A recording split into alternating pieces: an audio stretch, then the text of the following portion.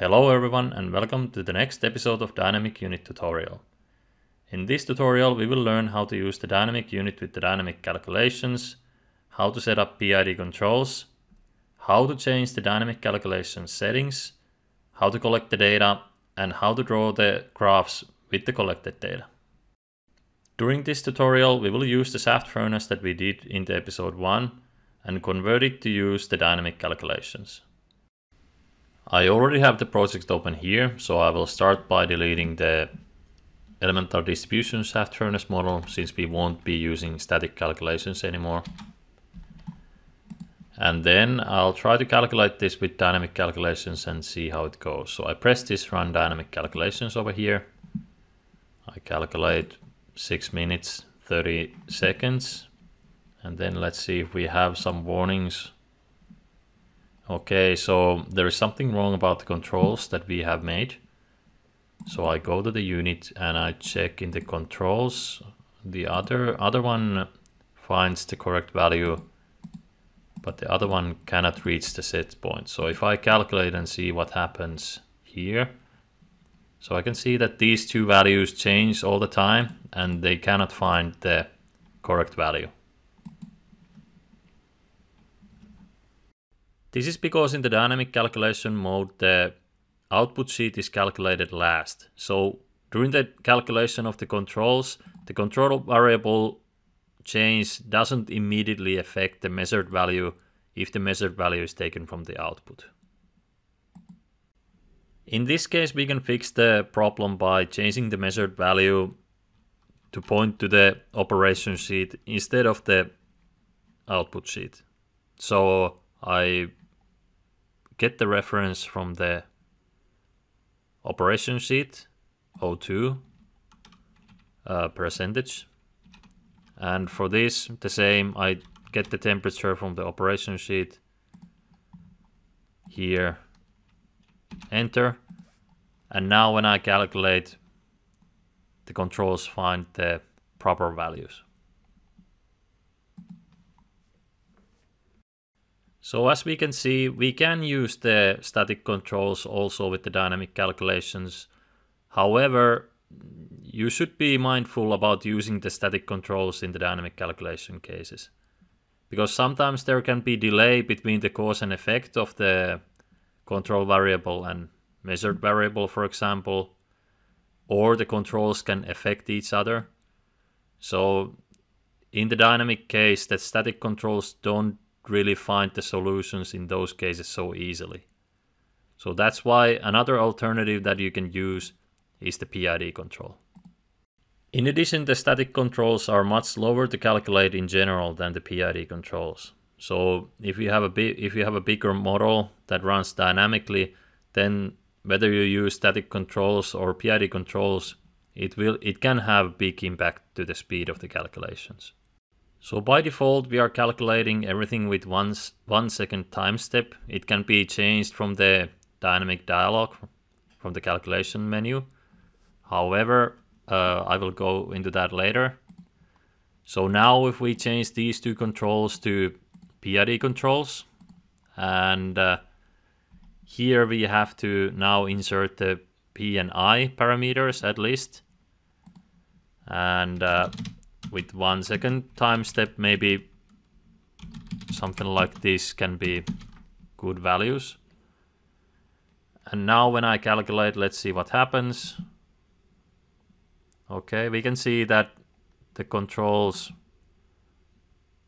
find the correct value.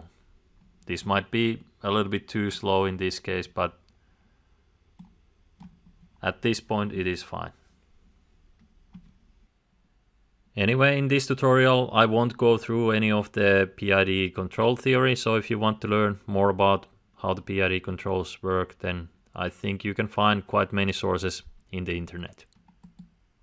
So next, let's make a couple of changes to the unit to make it a little bit more dynamic. So now we have the tank sheet here, and we can see that we set everything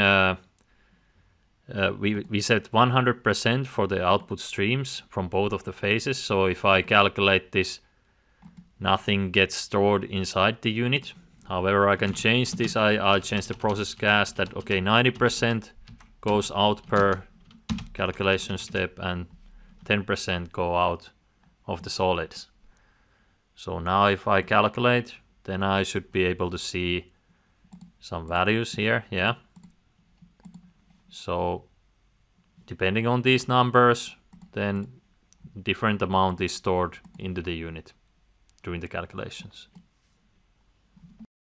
We can also change the rate of reactions by changing the operation percentages for each phase. So for example, if I change the solid phase to the participation to 50% per calculation step, then I calculate.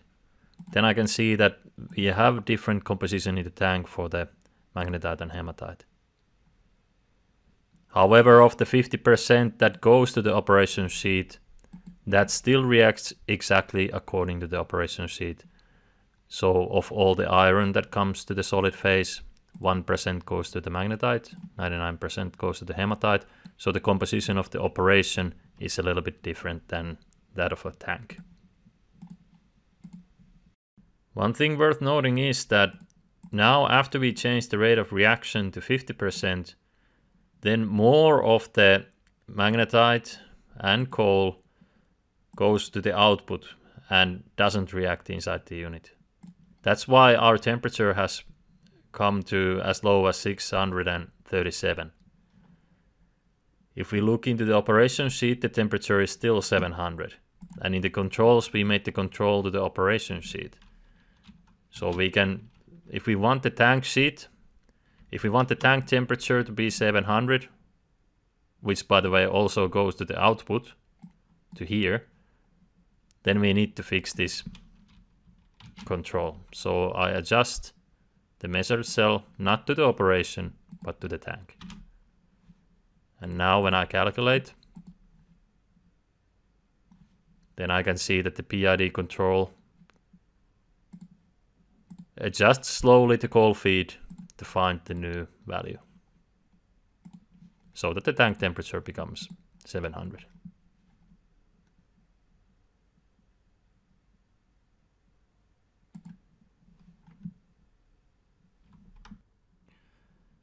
An important thing to note is that if the operation for some reason cannot be calculated, then the material that is supposed to go to the operation comes back to the tank and then goes as according to the output sheet or other operations.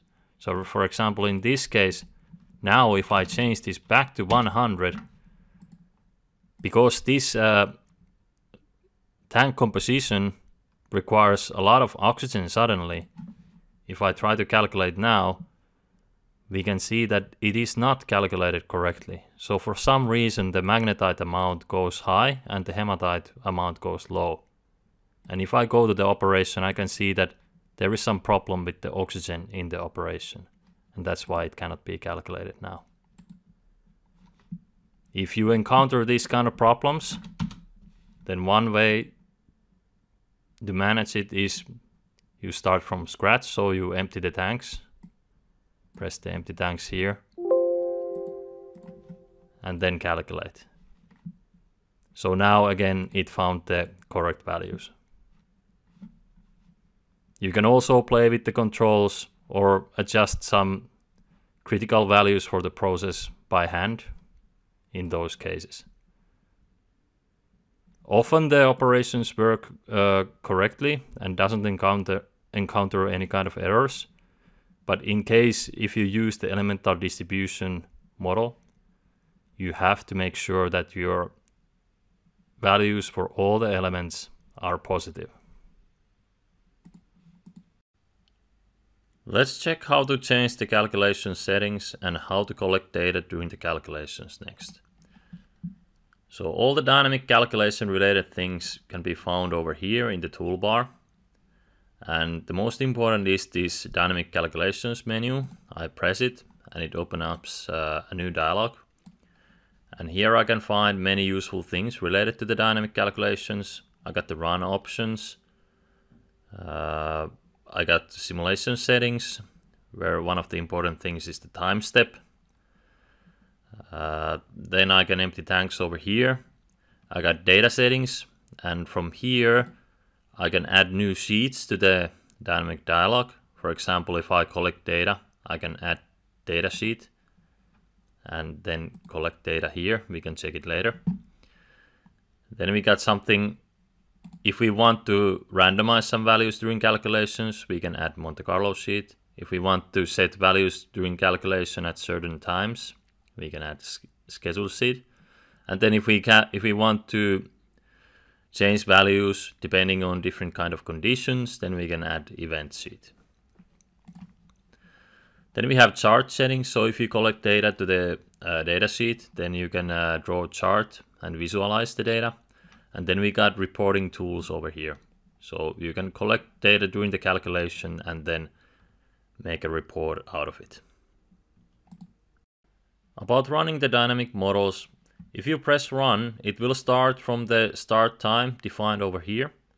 Now it's 0, so if I run, then it will start from 0. If I press pause, then it will stop running the model. And if you now press run again, then it will continue from the time where we paused the model. So now it continues the time from there. If you stop the model by pressing the stop button, then it will reset the timer. So now if I run again, then it will reset and start from scratch. You can also use the similar tools over here on the toolbar. So if you want to start the calculation or stop or pause, then you don't have to open the dynamic dialog. Let's see how we can collect data next during the calculations. So we already added the required data sheet over here, and then it created this get sheet over here. And to get data, we need to insert reference, just like with the scenario editor. So we go into the unit editor and then input feed rate, copy cell reference, and then paste cell reference over here. Feed rate. And then we might want to measure the output rate. So copy cell reference from there, paste cell reference.